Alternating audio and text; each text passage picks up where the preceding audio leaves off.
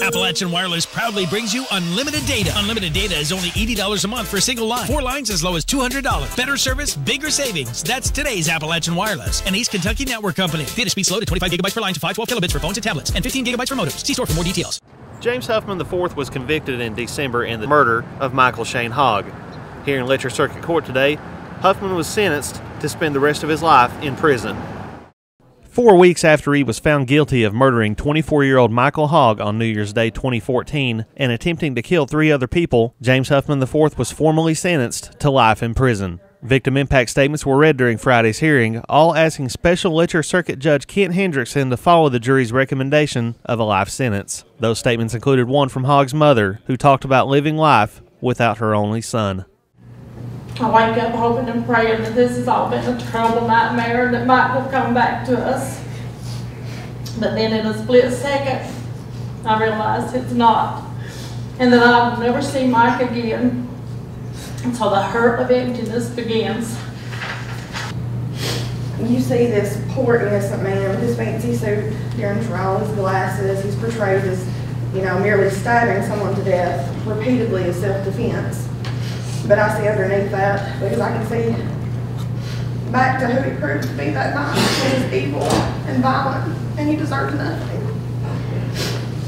There hasn't been one game I'm standing on the sideline coaching my high school kids and feel like someone is going to come inside the gym and put a bullet in my head or sneak up behind me and put a knife in my back.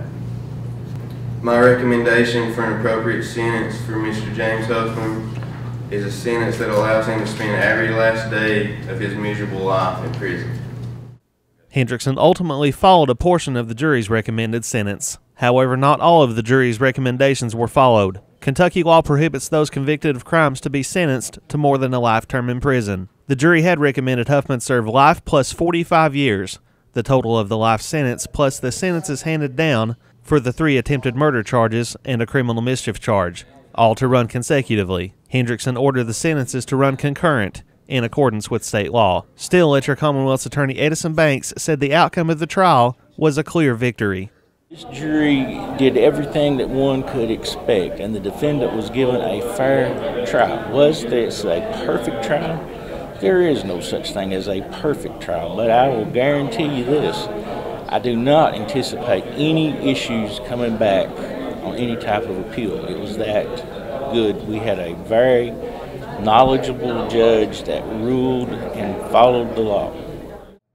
Huffman's defense attorney, Robert Wright, who recently told the Appalachian News Express that Huffman did not receive a fair and unbiased trial, stated again that he plans to appeal the outcome of the trial. This is the end of the case here in Letcher County, and we will certainly proceed elsewhere.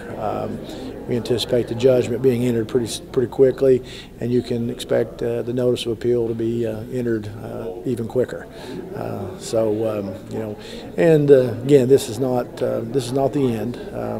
It's the end of it here, and we're certainly glad for that. Huffman's co-defendant in the murder of Michael Hogg, Patrick Smith, has yet to stand trial. Banks said a status conference in the case will be held in the coming weeks. James Huffman IV was remanded to the custody of the Letcher County Jail until he can be transferred to state prison. Michael Hogg's family declined to comment on camera following Friday's sentencing. In Whitesburg, Chris Anderson, EKB News.